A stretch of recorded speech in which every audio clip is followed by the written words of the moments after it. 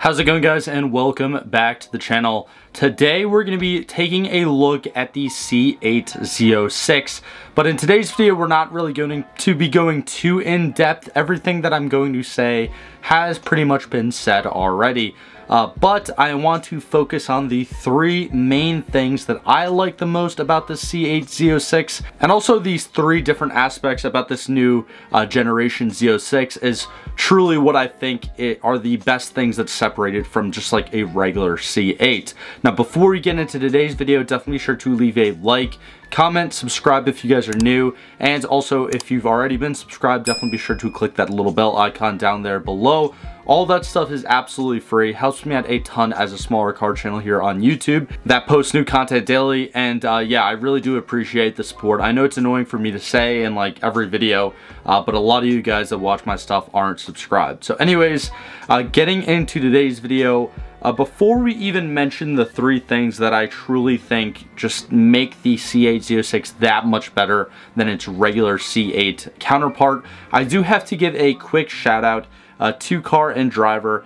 Simply like this article right here, we're gonna do a quick like overview, but I read it earlier today and it kind of inspired me to make this video. So essentially they did a little review of a C8 Z06 actually out on the track. Obviously, Car and Driver being a big company, they were able to get their hands on it. Here's the actual video. I'll leave the link to this little article down in the description below, so if you want to watch the video, it's a short like little 11-minute video, but they go pretty in depth. And after watching it, it kind of further solidified my opinions on this new generation of the Z06. Now you can see right here that they've had a regular C8 for pretty much a year and put around 40,000 miles on it, and they were still extremely impressed with this new Z06. Now mind you, it was a fully spec'd out like Z06. It had the Z07 package too, so pretty much the best performing Z06 that you can get from factory. And down here, this is one thing that I definitely wanted to talk about, and it's actually number one on my list, and it is the flat plane crank engine. Obviously without that flat plane crankshaft, which if you don't know what that means, essentially if you look at crankshafts inside of engines, typically V8s in a lot of domestic cars and a lot of muscle cars, they have what's called a cross plane crankshaft, which essentially means that if you look at the crankshaft, I guess vertically or horizontal, I think vertically, you actually get that kind of like cross figure because it's at like a 90 degrees, whereas with a flat plane crank, it's basically just straight up and down. A lot of your exotics have flat plane cranks in them, and that's why they're able to push out just that much more power and rev out to just a few more thousand RPMs. And right here in this section of the article, they outline it pretty simply by basically just saying that it's a 5.5 liter V8 and it has an 8600 RPM redline, and it makes 670 peak horsepower, and also that flat plane crank does produce a pretty awesome exhaust note. Again, this is things that we all pretty much knew already, but I kind of wanted to repeat it because it's just that important, and I just had to include it in this list. Now, number two, for me at least, has got to be the upgrades that they did with the interior. Now, if you've been subscribed to my channel, you would know that last summer, in the summer of 2021, I actually did a full review on a 2020 C8 Corvette. I believe it was a LT2 or like 2LT, whatever the middle trim is for like the regular C8s. And I really liked it. I actually borrowed it from an Aston Martin dealership, and I gave them a shout out in the video and everything, and they were all great, but they had it like listed for like 105 or 107, and to me, like, that's just so overpriced for the car that it is. Now, if you can find a regular C8 for like 70 grand, or maybe even 75, that would be probably the limit for me. But like low 70s, I think they're pretty worth it. But spending 6 figures on that car, I just wouldn't see myself doing it, even if I did have the money to actually drop on a car.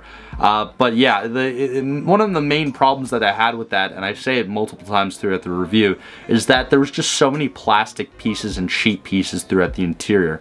The overall exterior of the car, yes, I know it's pretty polarizing. Some people love it, some people hate it, but for me, I really liked it. I like the sharp body lines. I really like the removable top. As a matter of fact, when I was driving the C8 in my review, I had the top off for the majority of that video, but when I was just kind of cornering a little bit hard or braking a little bit hard, you would hear these noises, and it was literally pieces of the interior moving. Like, I just think that the interior build quality was really not good. I think that the design is awesome, with the center like being really separated, or the driver's seat being really separated from the passenger seat by this like nice big thing in the center, divider in the center with all the buttons there and everything.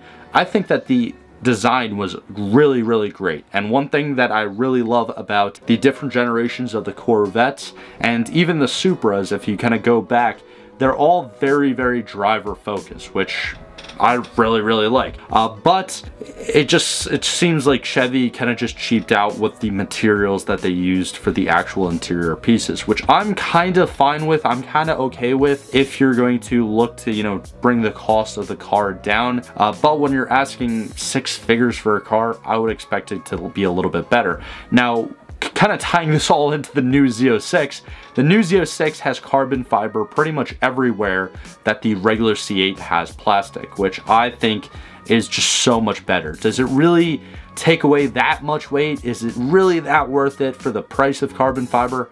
Who knows? That's for you guys to judge. But I think that's, you know, at least for me, it definitely makes it worth it. Now, probably the last like little point here that I want to talk about today in today's video has got to be the fact that this new Z06 is really starting to rival modern exotics. Now, people have said that with the regular C8s, but they really, like, honestly, the experience that I got from driving that regular 2LT C8 Corvette, it was almost like driving just a mid-engine muscle car. Yes, it was balanced. Yes, it had the flappy paddles instead of a regular, you know, manual transmission, but it still like felt like a muscle car, mainly due to that 6.2 liter pushrod cam V8 in, you know, the back of the car. It still sounded like a Corvette, which was awesome. It still sounded like a Mustang GT or a Camaro SS or something like that.